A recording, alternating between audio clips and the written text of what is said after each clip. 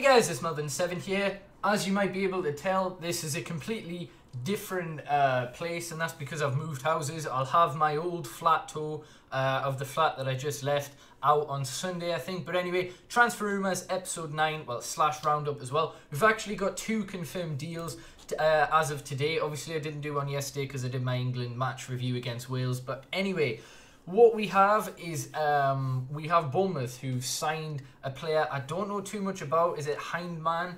And he's a free transfer. He's young. Apparently, he's got international experience. And yeah, it's free. And the chairman said they wanted to be quick with this player, and they wanted to be the first to try and get him. And they've got him. First signing of the season for them. Again, don't know too much about him, but we didn't know too much about Mahrez. Kante, of course, I'm not saying he's going to become that, but unknown players can produce, and sometimes they don't. So this one will be a nice one to see what happens next season. And another confirmed transfer is Nicholas Gaitan.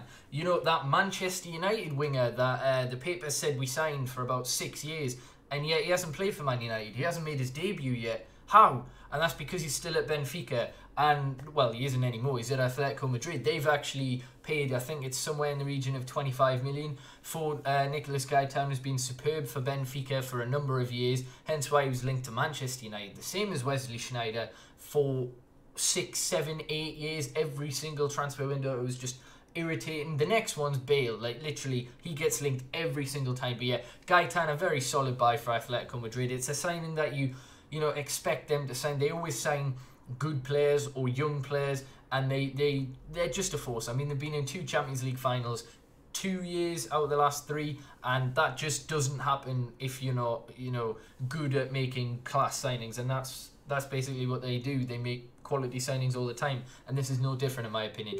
Next player we've got linked is Kovacic, and he's linked to Liverpool.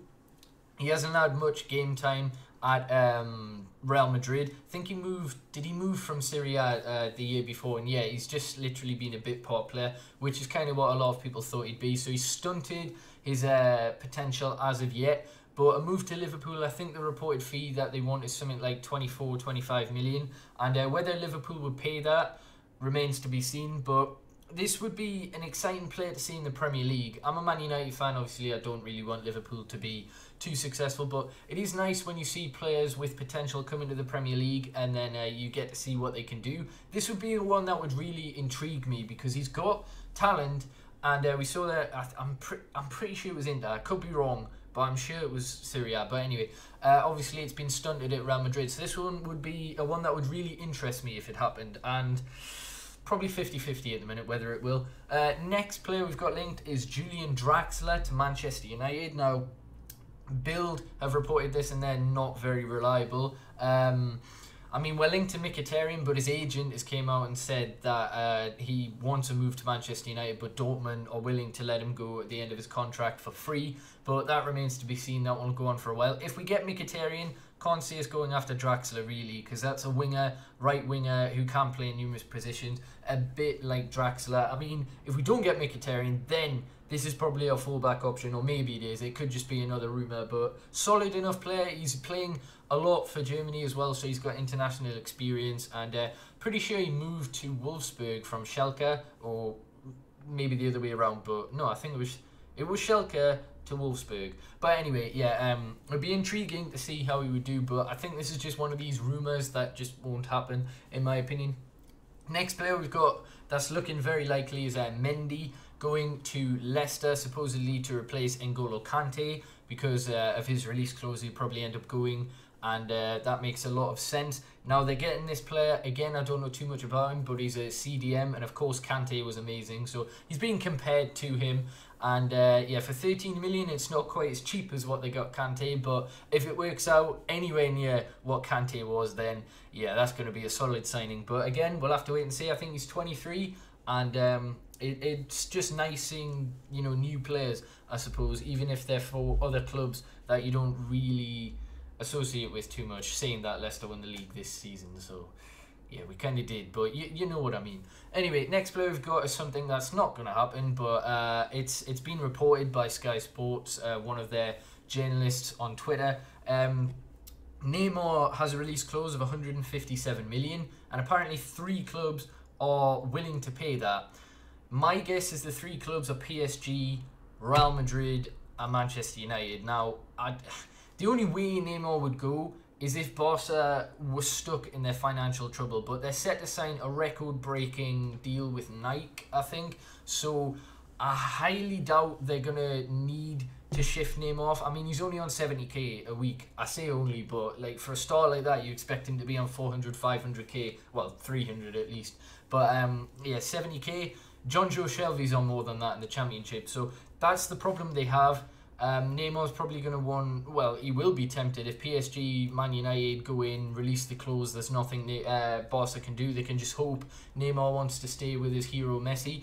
But if they're offering 300k a week, you never know, money could sway him. But still, I think this is one that just won't happen. Barca will get the financial, their wages sorted, their wage cap. Problem is they can't increase Neymar's wage to make it more than what Messi's is. I'm not sure what Messi's is, but he has got a clause in his contract saying he's got to be the highest paid. So the problem is if they increase Neymar's, they're going to have to increase Messi's, and they can't afford to do that as of yet. So that's why there's slight possibilities that they might have to sell one of the big 3, Neymar with his ridiculous release clause. But again, I just can't see it happening, like especially like now. And if it was, it would probably be PSG who would get him. Like Man United on in the Champions League, I don't think he'd come to us as of yet. So I just think it's like rumours, really. Anyway, next player we've got is Juan Jesus, linked to Chelsea. They're linked to a lot of Serie A defenders. They're linked to Manolas. They're linked to Rudiger. They're linked to Bonucci. I've said my opinion on all 3 of them. Juan Jesus, it's probably just another link. Like, if they don't get someone else, if they don't get one of their centre-backs, then they'll go for this player. And it's probably journalists guessing. Don't know too much about him. I don't watch much of the Serie A, but I think he's had a solid season for Inter Milan. And yeah, it would just probably suit Conte. He knows Serie A very well. He knows which players will fit whatever system he wants in the Premier League. It's whether he can do that in the Premier League that remains to be seen. But yeah, that's why he's being linked. And again, I think he might join if some of the other centre-backs don't, because Chelsea will eventually get a centre-back. Next player, I've got one that I don't think will happen, and that's Serge Aurier, linked to Sunderland of all people. No disrespect to Sunderland, but a PSG player that's, well, was playing until he like slated Laurent Blanc, Zlatan Ibrahimovic, and someone else in that.